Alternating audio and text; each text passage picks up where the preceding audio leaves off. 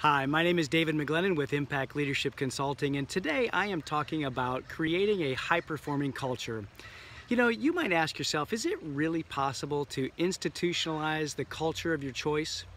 And my answer is absolutely yes. In fact, when I work with organizations, I typically take them through an 8-step framework to organize and systematize their culture in an intentional way. The first of those steps is to define with great clarity, what do you want your culture to be?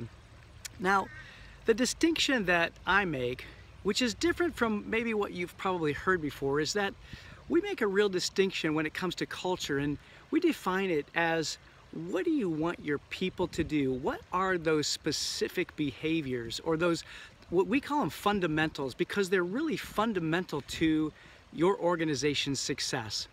And historically, organizations have worked with values, and they've been focused on values. And not that values are unimportant, don't get me wrong.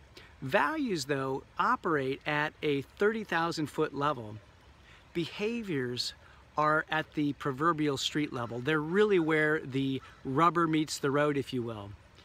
It's things like the importance of being a generous listener, following up on everything.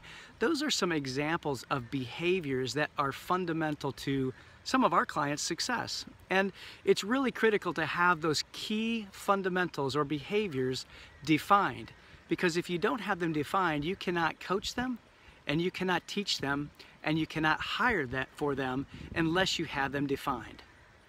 The second step in this framework is really what sustains these behaviors, and I'm going to be talking next time about rituals and how to sustain your organization's behaviors that are fundamental to your success.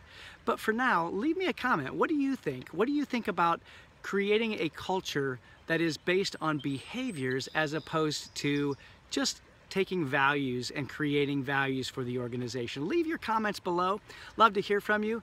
And for now, be intentional and be well.